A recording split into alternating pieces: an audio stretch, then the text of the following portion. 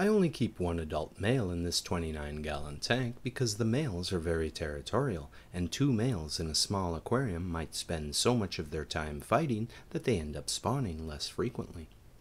The tank seen here contains 1 adult male, 3 adult females, and many fry of different ages. There are 3 caves in this aquarium, and the male has claimed the one in the center as his own. This is the only cave that they spawn in.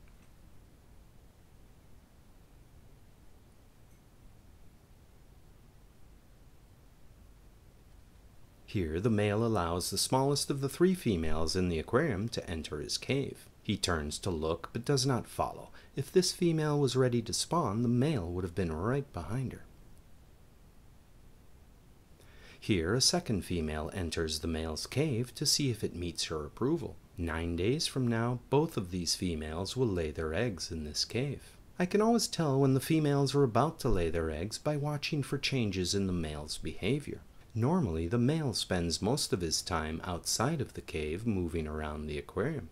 However, just a few days before they spawn, the male begins to spend more and more time in and around the cave.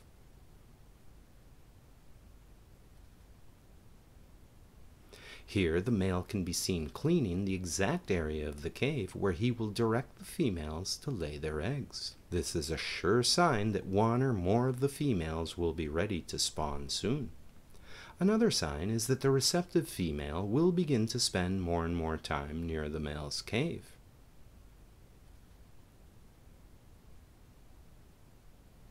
The male quickly takes notice of any females that approach the cave.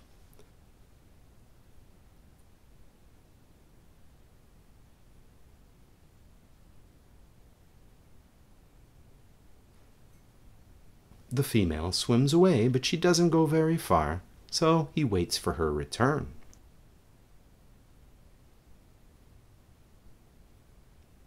The female approaches the male again, only to be frightened away once more.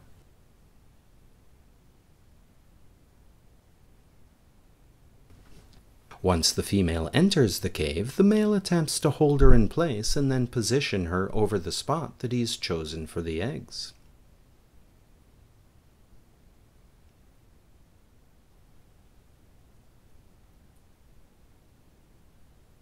This female won't give in easily, and the male gets himself quite worked up trying to convince her to enter the cave and spawn.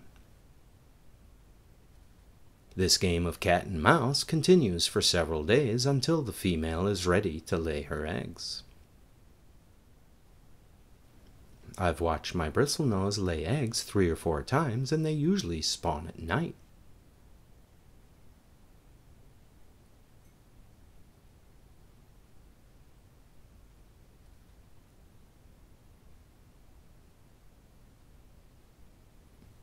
The male's methods seem a bit crude, but if you watch carefully, you'll be able to see him displaying several important behaviors that demonstrate to the female that he has the necessary skills to be a good father. When a female ripe with eggs approaches the male, he begins to flutter his pectoral and ventral fins. This is the same fin fluttering behavior that the male uses when he's fanning a group of eggs. This might be the male's way of demonstrating his skills at keeping the eggs clean and aerated.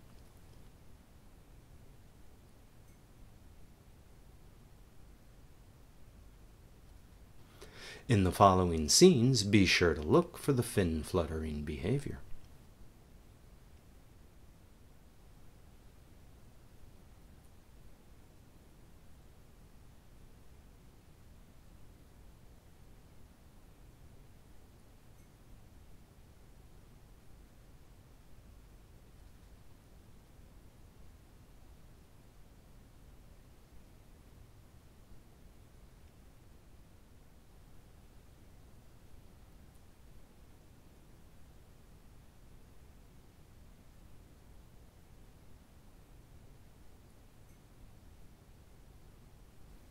Another interesting courtship display is the rapid increase in the rate of breathing whenever a female approaches. It almost looks as if the male is hyperventilating.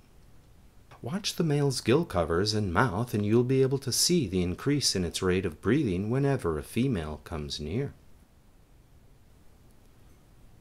On several occasions, I've seen the male exhibit the same rapid breathing behavior over the eggs just after spawning. It's important to keep the male well fed before he spawns because after spawning, he will rarely leave the eggs to feed. I place food just outside of the cave entrance for him, and he does leave the eggs to feed near the cave, but only for very brief periods of time.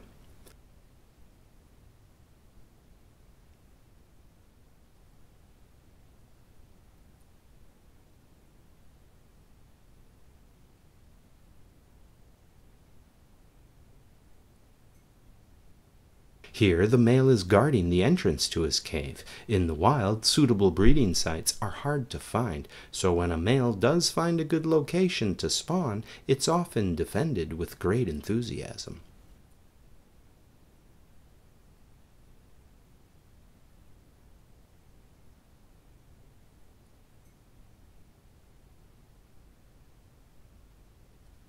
As you watch the footage of the spawning, you may notice that the dorsal fins on both of the spawning females are looking a bit ragged. This damage is only evident on the females, and I believe that it was caused by my failing to provide extra caves just for them. The simple fact is that female bristlenose can be aggressive and territorial just like their male counterparts. So, it's important to provide extra hiding places for the females. The problem with the damaged fins was remedied as soon as I added more caves and the fins healed without any lasting damage.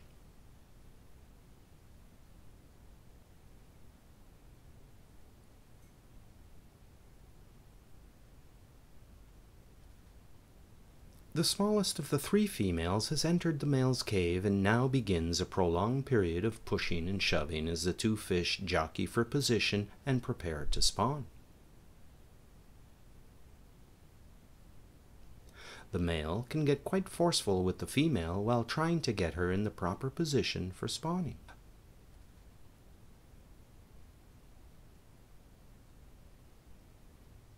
The male is trying to position the female so that she places her eggs in the proper location.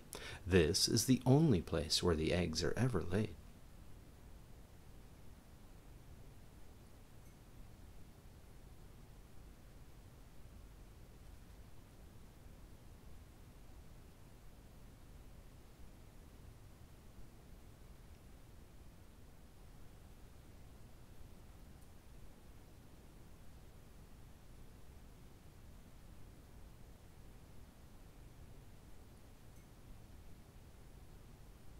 Knowing that these fish were about to spawn, I stayed awake most of the night waiting for this female to lay her eggs.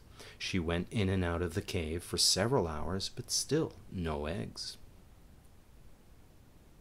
After 7 hours of waiting for them to spawn, I finally gave up and went to bed at 4 a.m., only to awake 3 hours later at 7 a.m. that same morning to find that the smallest of the 3 females had finally laid her eggs, while I slept. However, as luck would have it, a second larger female starts to enter the cave that same morning.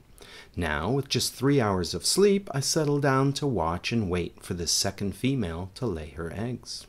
But first, there's a great deal of trial and error as the pair work out the details of when and where the eggs will be released.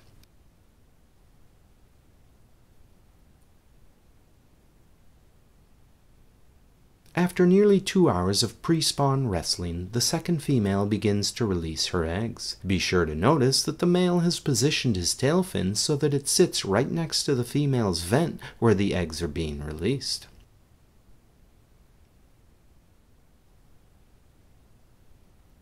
As the female releases her eggs, the male's tail fin acts like a funnel to help guide them into one location where they stick together to form a single compact cluster.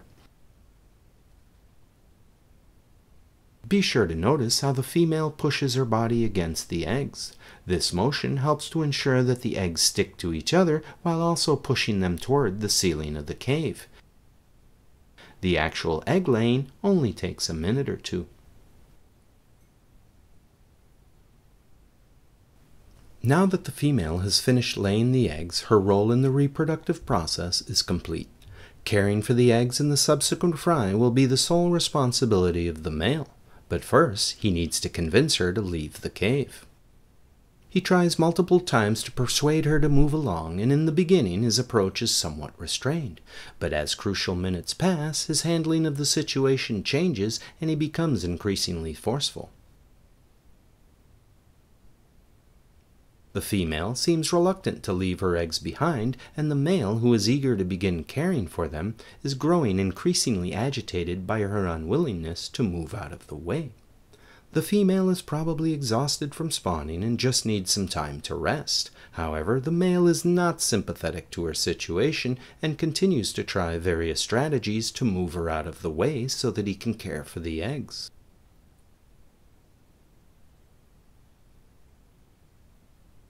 The eggs need to be fanned to keep them clean and oxygenated, or the tiny embryos inside will begin to wither and die.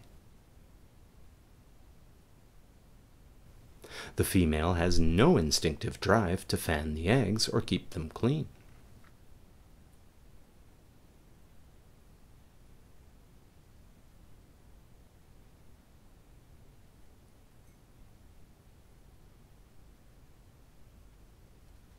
The male bristlenose is about to repeat a curious behavior that we saw him performing earlier when he was initially courting the female. As you may recall, every time the female approached, the male would flutter his fins as if he were fanning the eggs. He would also begin to breathe like he was hyperventilating. If you look closely, you can see that the male is hyperventilating again, but this time it's right on top of the eggs. I'm not sure of the purpose of this behavior, but the last time we saw it, he was trying to convince the female to enter the cave and spawn. So perhaps it says, "Follow me." It could also be that the male is just doing his very best to try and keep the eggs clean and aerated, even though the female is clearly in his way.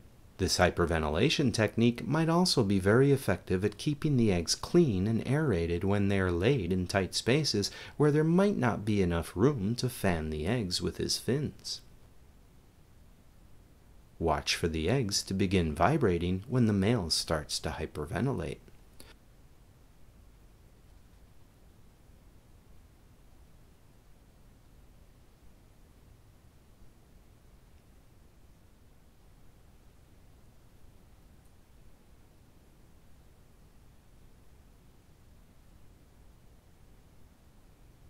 Regardless of its purpose, the female has been driven out of the cave and the male can now begin caring for the eggs.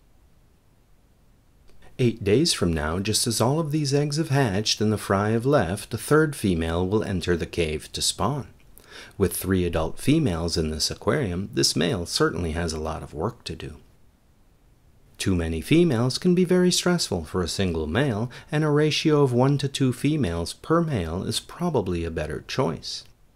On average, my bristlenose spawn every 27 days, and I estimate that each female lays around 50 or 60 eggs each time they spawn. In order to encourage egg laying, it is often recommended that you do a water change using water that is a few degrees cooler than the normal tank water in order to simulate the rainy season of the Amazon. I prefer not to use this method. My approach is to feed them a little more and increase the amount of protein in their diet. If your bristlenose plecos are reluctant to breed, be sure that you are feeding them a steady diet of plant-based food. Be sure to provide them with driftwood, and, as with all fish, be sure that the water is kept clean. And finally, be patient. The fish need to be in good condition and fully matured before they'll spawn, and in their first few attempts there may be failures as young fish learn how to spawn and properly care for the eggs. When I initially set up this breeding group, the first 2 spawns were ejected from the cave by the young and inexperienced male. On the 3rd attempt, everything was flawless and he hasn't had any trouble since. It's important to remember that these fish can't be expected to thrive and breed while living on a diet of leftover flake food and tank algae. Yes, they'll do a great job eating brown diatoms and algae off of the glass, but those food items are quickly consumed and the plecos begin to grow hungry. These fish have a constant supply of food available, and the 3 females spawn with the male frequently. However, when he needs a rest or I have too many fry, I cut back on the food and the spawning slows right down. 2 of the females in this tank seem to have synchronized their egg-laying schedules so that they typically lay eggs within 24 hours of each other. The 3rd female then lays her eggs about a week later when most of the fry from the other females have left the cave.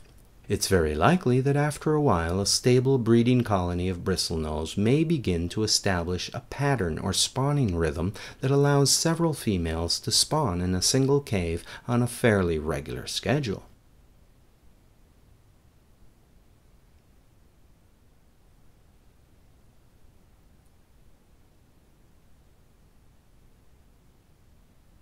I've never seen the male allow a female to lay her eggs in the cave while he was still caring for early-stage wrigglers like the one seen here. This female isn't fat enough to be ready for spawning anyway, but just the fact that she's hanging around the cave entrance usually means that she'll be ready to lay her own eggs very soon. But for now, the male keeps her at a safe distance from the newly hatched fry.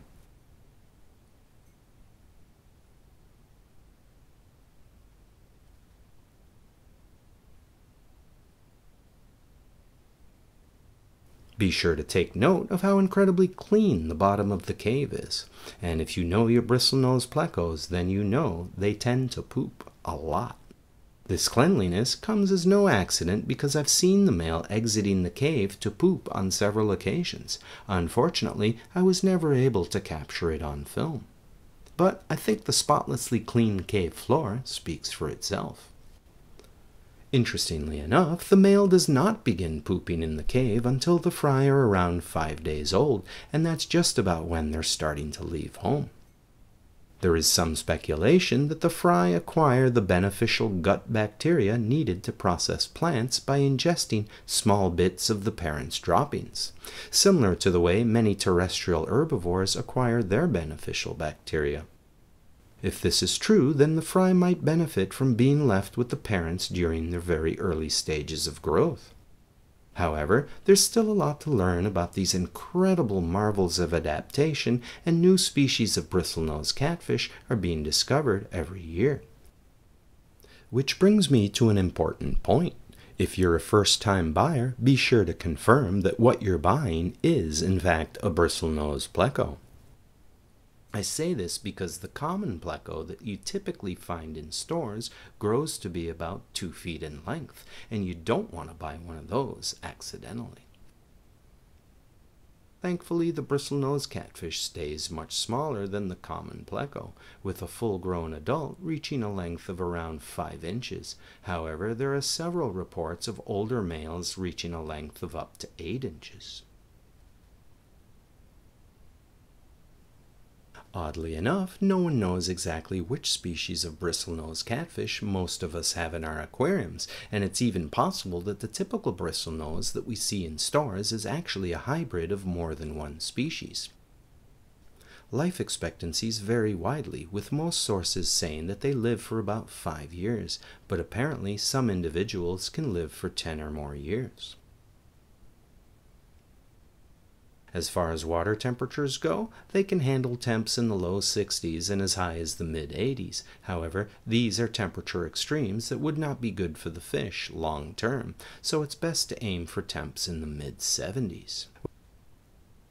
When it comes to pH and water hardness, these fish are very flexible and they can handle most water supplies within reason. Just keep things stable, and given enough time, they'll usually adapt without any problems.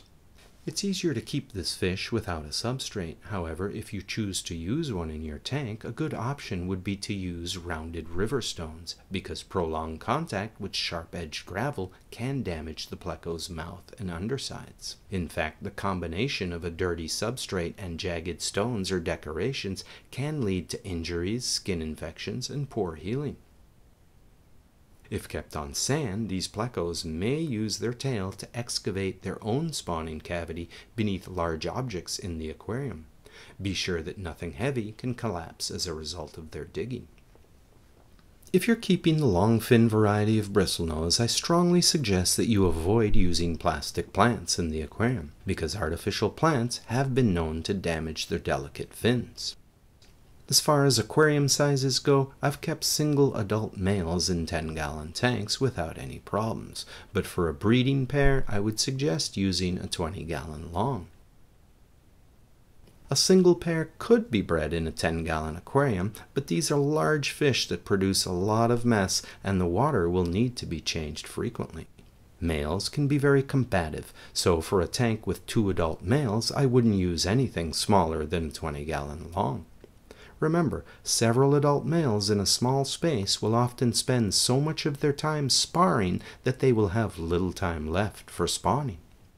So, when housing 2 males in small quarters, be sure to position their respective caves at opposite ends of the aquarium in order to reduce conflicts. When I'm not filming, I keep the cave darkened by hanging a small piece of styrofoam over the outside of the tank. The styrofoam is just big enough to cover the cave and keep the fish room lights from disturbing the male. A more attractive alternative for blocking out the room lights is to hang a small wooden picture frame on the outside of the cave.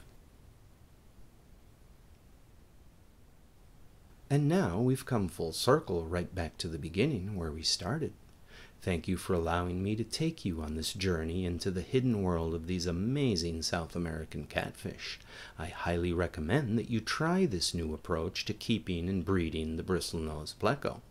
Using this cave on the glass technique will allow you to observe the adults as they spawn.